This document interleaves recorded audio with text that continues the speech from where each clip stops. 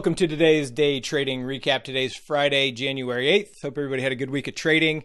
Ended the week on a positive note, plus 874 on the day. So let's go over the day, today's trades, and then I'll do a little recap of the week. So today, 3 for 3 on our Mighty 90s. Nice winner in Beyond for 514, Piton 476, and Zoom for 360. Ended up taking a pairs trade today, first one this week. Ended up being a loser right at $300 in the NASDAQ versus Dow.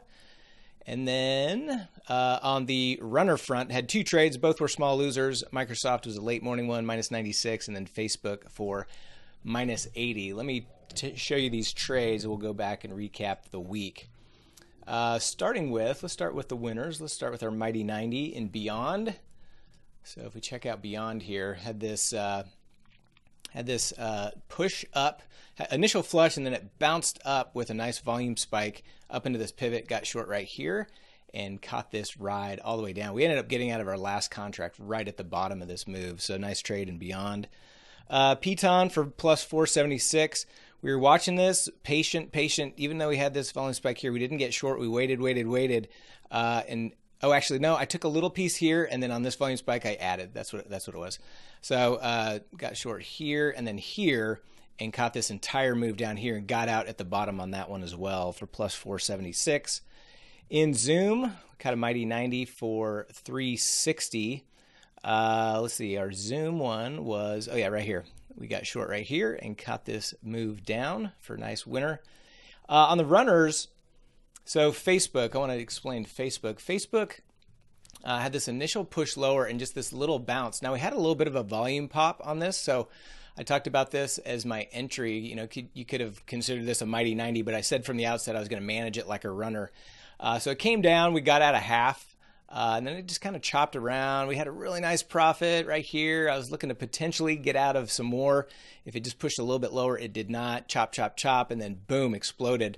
So we went ahead and just cut out at that point. Took a small loss of just 80 bucks on the trade. We were up several $100s. We were up over $1,300 at one point in the day, but ended up plus 874.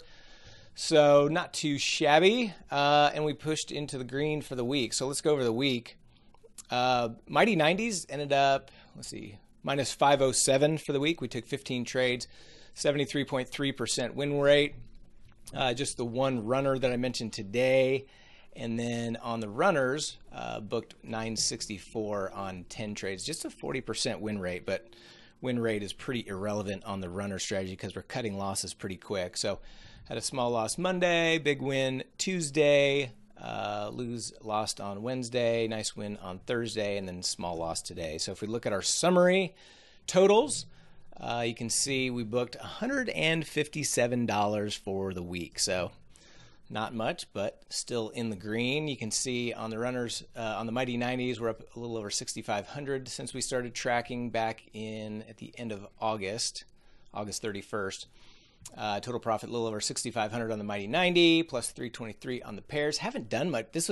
We've literally done 1, 2, 3, 4, 5 pairs trades since the end of November. So just haven't been doing any. Just haven't really been comfortable with the opportunities presented. And then the runners, continue to do well, over 29,000 on the runners for total profit since then of almost 36,000. So continuing to do well. I was hoping for a little bit more of a bounce back after yesterday's red week, but green nonetheless. So we'll be streaming live all next week in the trade room. So hope to see you there. If you guys have any questions, let me know.